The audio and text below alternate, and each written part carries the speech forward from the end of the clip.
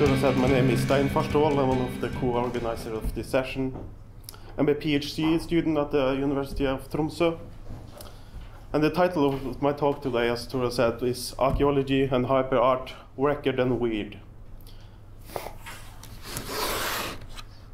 Most of you have probably not heard about Hyperart before, but you probably encountered it, what I claim. There are weird things and structures haunting familiar landscapes and objects we usually think we know everything about. In one way, Hyperart can be described as material vestiges, things that have become detached from their intended purpose or function. After being liberated from an obvious human usefulness, their unfamiliarity and inherent weirdness as objects can in one sense be said to be amplified. The person who invented the term, or perhaps who discovered it, is the Japanese artist and novelist Akasegawa Genpei. I must excuse my pronunciation of some names and words in this text, who recently passed away in 2014. Through his eventual career, Genpei worked with avant-garde, neo-dada and conceptual artwork, amongst other things. He noticed his first piece of hyperart in 1972, a staircase which he could not make any sense of. It led nowhere, and for some inexplicable reason the banister had recently been repaired. The staircase was neither entertaining, useful, nor ornamental, but a pure, non-functional object. One of his descriptions of hyperart is, quote, beautiful, preserved, but ultimately useless object attached to some kind of real estate, unquote. Another name Genpei used for the hyperart is Thomassons. This name was inspired by an American baseball player, Gary Thomasson, who played his two final seasons from 1981 to 82 for the Japanese team Yomiuri Giants. However, after signing one of the most generous contracts in the Japanese baseball league at the time, he played miserably and almost beat the strikeout record in the league. Genpei noticed that the name Gary Thomasson, written in Japanese characters, could alternatively be read as hyperart. For Genpei, Thomassons became the perfect example of hyperart, frivolously financed while being utterly useless. Thomassons usually go unnoticed in everyday life. Their rather elusive character makes them different from ready-made objects that are made into art by moving them into a museum and given a signature, such as a Marshal Duchamp's famous urinal, the fountain. If you find a piece of hyperart in a gallery or a museum, it has to be there by accident and unconsciously maintained. The radical aspect of hyperart can be said to be its disconnect from any human purpose or intention. As Genpei writes, quote, a work of hyperart can have an assistant, but not a creator. Genpei saw Thomassons as delicate but obstinate things that are always threatened by eradication, because they're useless objects targeted by renovation and other forms of clearing. For Thomassons to exist, things, architecture, or other structures must have an opportunity to grow and persist at the same time. As Genpei observed, places where both the really old and really new things mingle are fertile grounds for Thomassons, such as New York and Yokohama, sites where weird and strange things can flower.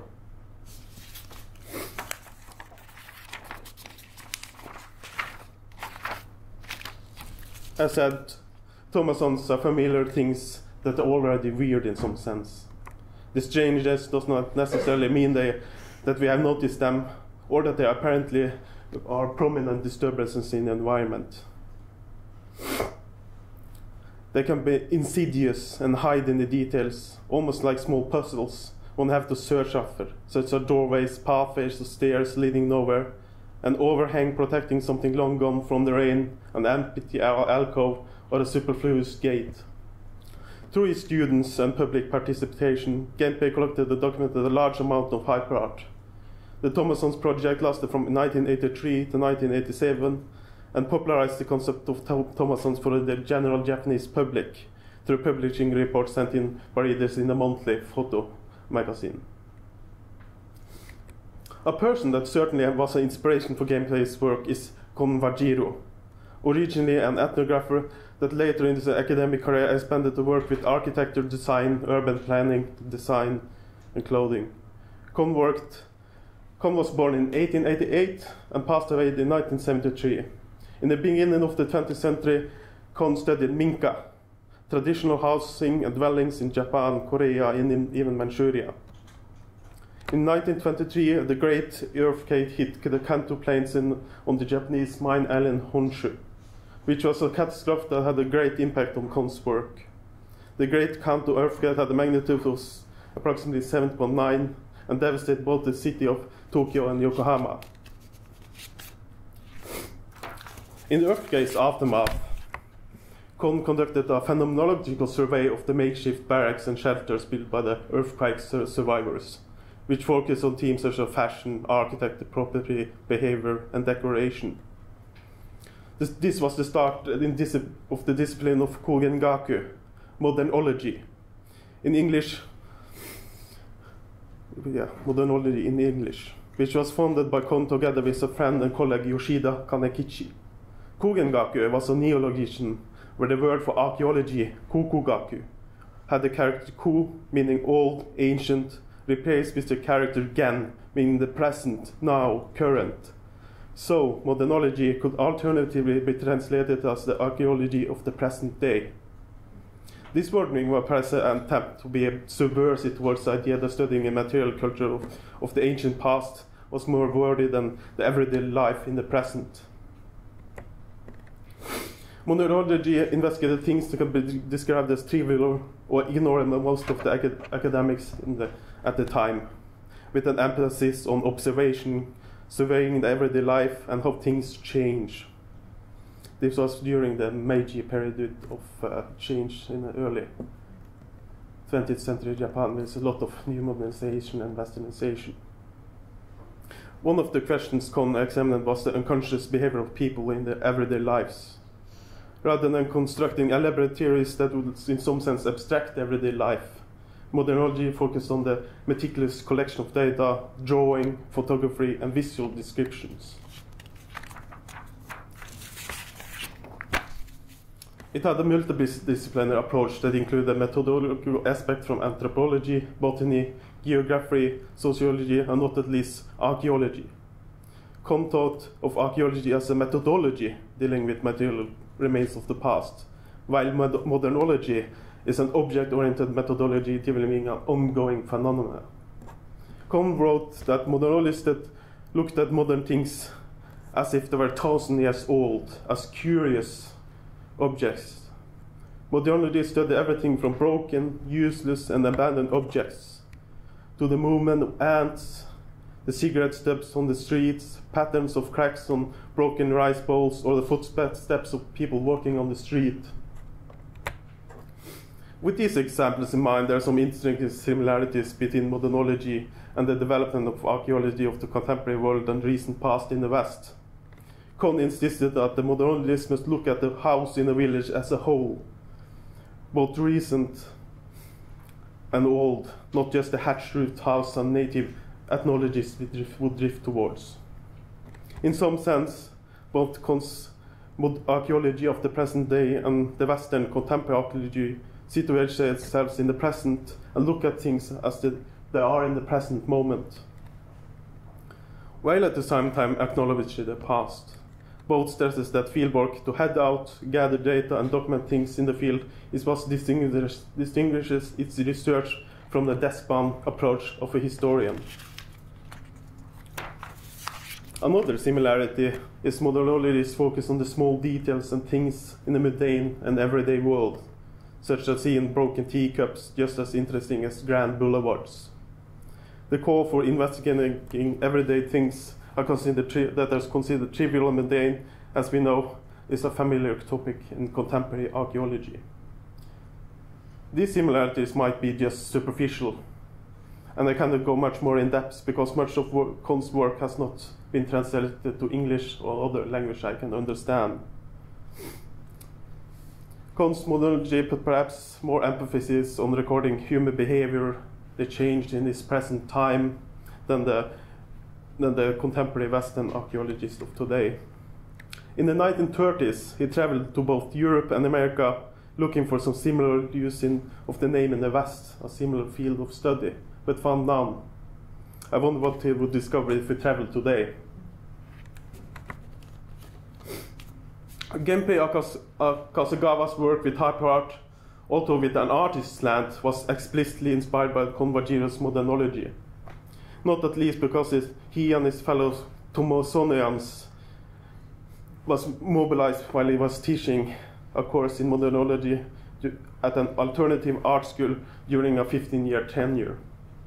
Genpei wrote this in his introduction to studies of Streep's observation that he employed modernologist's methodology in his teaching to create the study of Thomassons.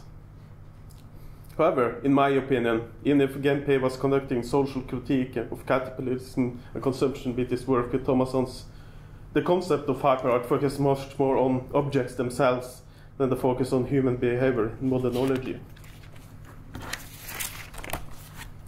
Modernology's lesson was that to study the present day, the moment, the modernity, it is necessary not to look only at the humans, but also the things that are generally regarded as mundane and inconsequential.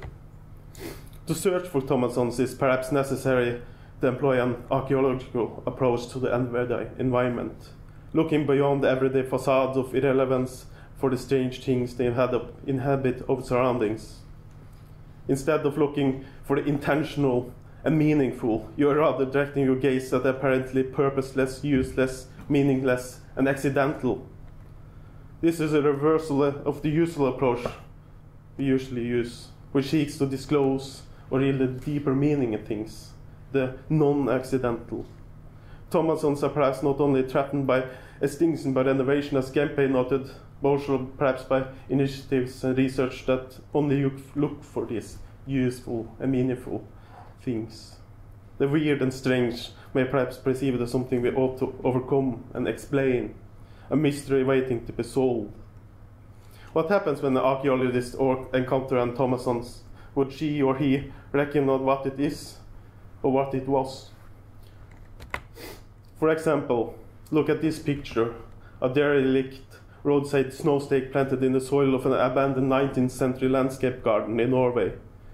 Why this object was moved to and planted at the exact spot is a mystery. In Norway, millions of these stakes are placed along the roads in winter as winter approaches and subsequently removed as the spring sets in, but some of them escape the yearly cycle. People rely on them without offering them a second thought. A unidirectional focus on its past and history will overlook its strangeness, its present in the present day, the now here in the garden. In some sense, if one focuses on the history of a thing, how it came to be, one can clearly clear away this strange present.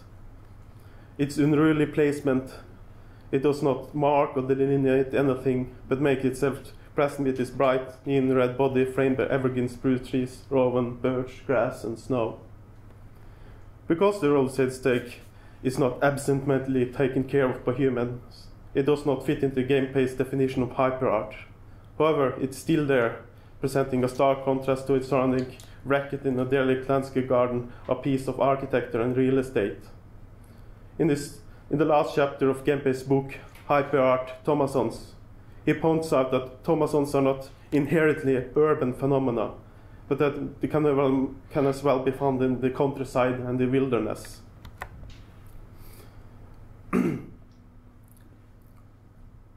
One of the Hyperart reports Genpei received from the countryside contained pictures of an abandoned railway which displayed Thomasson-like qualities even when it was no longer maintained in a pristine condition.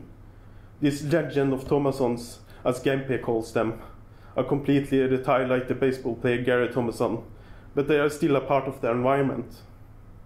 Archaeological Thomassons, which Genpei is uncertain in, are instances of hyperart, is in my opinion retaining the weirdness because they still are objects, things that exist in the world. Genpei struggles to see them as Thomassons because they are utterly abandoned by humans, the unconscious assistants.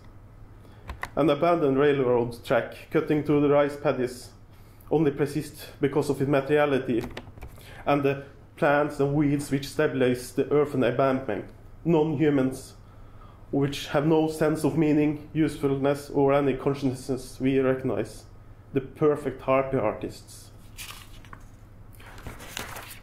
In one way, we can think that many archaeological storehouses and heritage sites are filled to brim with Thomassons.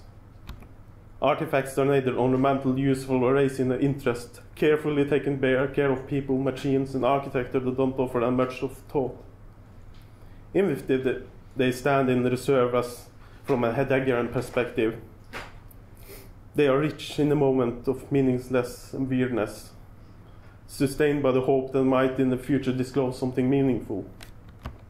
If I were to disregard all the apparently meaningless objects in my investigation of the derelict landscape garden that I mentioned, I would probably have to clear away most of the material that exists in the garden today.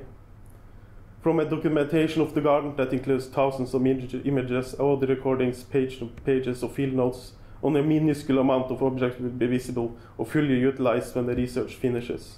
The leftovers, more than just potentially meaningful data, are perhaps Thomassons in their own sense, stored and archived when unused and useless. There is perhaps something unintentional artistic, hyper-artistic, in the endeavors that perpetually collects and store things and information. Walter Benjamin's observations on how collectors liberate things from the drudgery of being useful resonate in a strange way with Genpei's idea that bringing object art out of the museum and into the everyday world to liberate them from us and ourselves, letting the materiality be. For Graham Harman, an American philosopher known for his object-oriented ontology, the interesting things about art, but not exclusively belonging to it, is its production of allure.